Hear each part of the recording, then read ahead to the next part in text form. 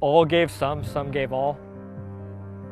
Memorial Day is right around the corner. I think we scheduled this event just to establish the remembrance of those names that gave all for freedom, whether it was in combat operations or training.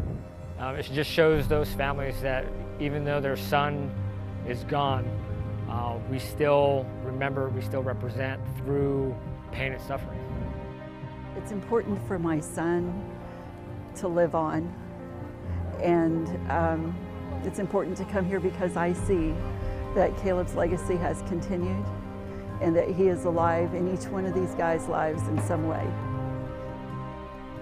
Staff Sergeant Medley, we were team members, and long story short, I was on that jump, his last jump, and a couple months back, I called her, asked her if anybody's rogered up to run his name, and at the time no one had. It was early. She said absolutely, so it was an honor. Yeah, every time I talk to her, it brings back memories. I would think that us running it, finishing it, carrying her son's name means the world to her. And I would absolutely love to thank the Medley family for giving me, my partner, the opportunity and the privilege to carry Staff Sergeant Medley's name.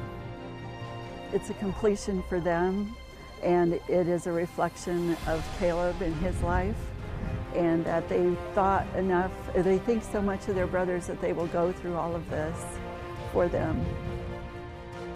I wish everybody could take a second and try to feel how the Gold Star family's lost these service members. There's no simulating that feeling, but I do think that sitting down for a couple minutes and then remembering, looking at the wall at RTC and just remembering the guys that have gave all, I think that in essence in itself is a good